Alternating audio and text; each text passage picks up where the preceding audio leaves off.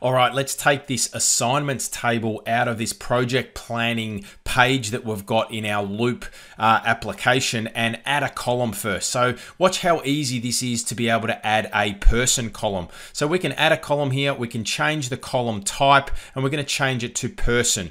This way, I can now assign these rows of data and assign this to certain people. So let's assign this one to Nesta.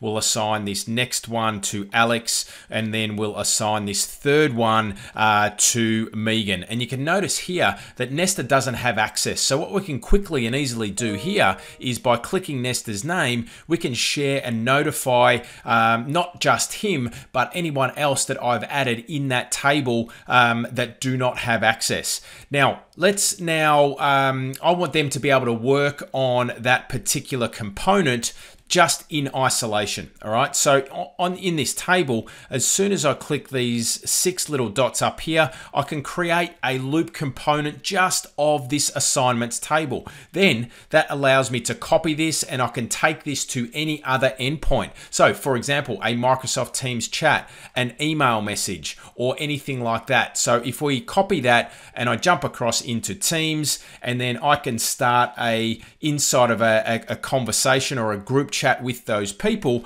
I can then in the compose box hit the paste button, and then what we can then do is we can see that just that component, and it's just that table that has come out of the project planning Loop page in the Loop application. So I can hit send, and now we can all seamlessly interact with just that assignments table.